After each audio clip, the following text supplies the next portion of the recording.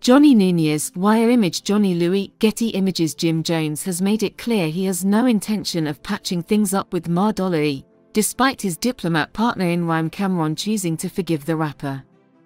Appearing on The Breakfast Club this week, the hosts asked the rapper if he was interested in doing a biopic for his group The Diplomats, which led to him discussing his relationship with Cameron and Ma. Jim noted that the trio had a long-standing relationship that dates back to high school.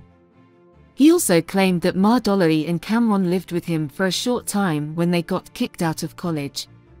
The rapper's first gesture was to give both Harlem natives flowers and acknowledge their contributions to hip-hop. However, when it came to discussing his relationship with Ma, he was a bit reluctant.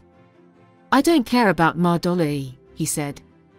"I don't care for Ma too much. Tell Ma go say some prayers."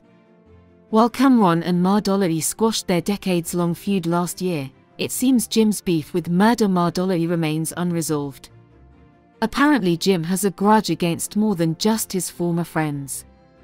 In another segment of the interview, Capo doubled down on his criticism of Pusha T by questioning his relevancy and song-making pedigree.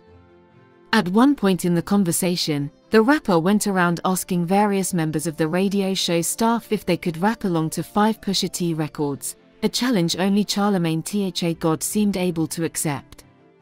"Could you name 5 Pusha T records?" Jones asked Charlemagne, who listed a couple of standout King Push songs.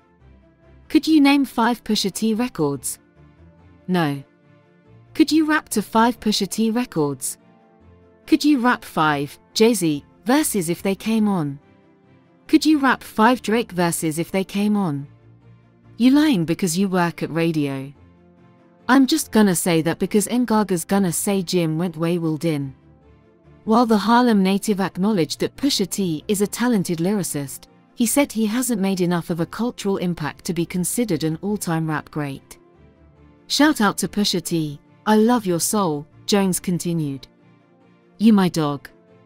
You not in my top 50. You might be in Charlemagne's top 50 and things like that, but you haven't done that much for me in my life. I never wanted to be like Pusha, I never had a Pusha moment in my life.